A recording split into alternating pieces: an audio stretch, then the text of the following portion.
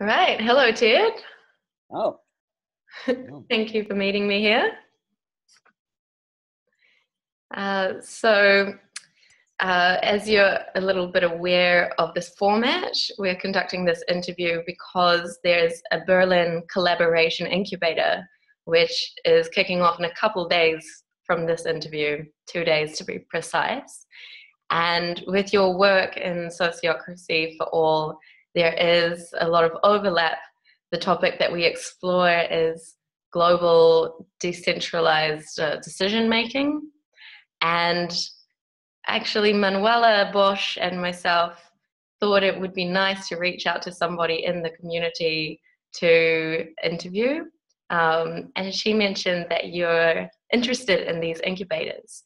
So this is why we've decided to come together today. Yeah, sounds great. I'm excited. Awesome. And where do you find yourself today? How are you feeling? Geographically, I'm in Western Massachusetts, in Amherst, in the so-called 5 college area. So it's a little very progressive area in the US. And this is, yeah, I tend to joke, I live on Zoom. So I spend a lot of time in video calls like this. And I have even lost track for today.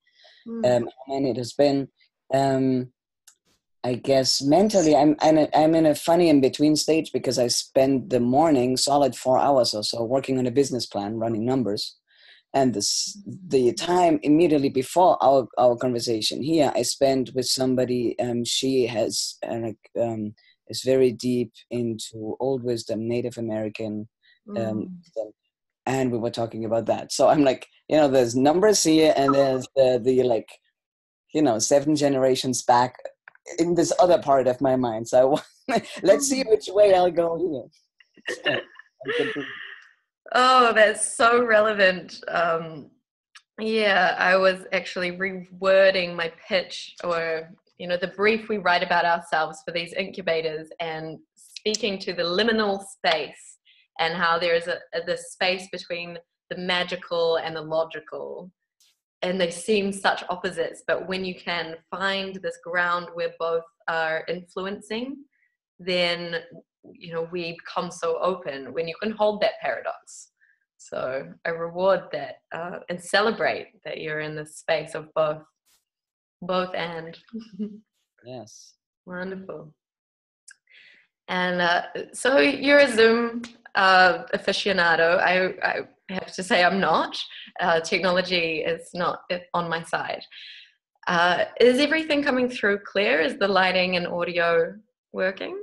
Yep. Yes. Fantastic. As are yours. Excellent.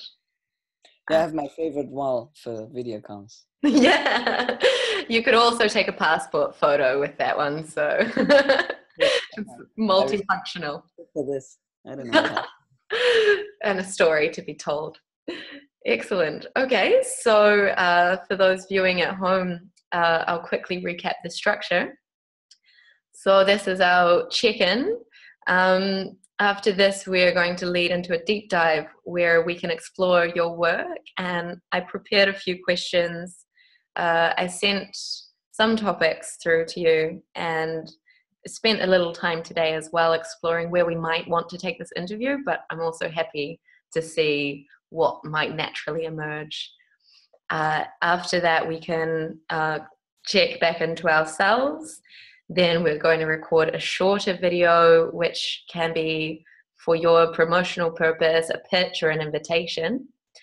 And following that, we'll do a checkout and summarize how everything went for us, how we found it, and whether there's anything to learn. Sound good? Yeah, sounds great. Lovely. All right, so let's move into zone 2.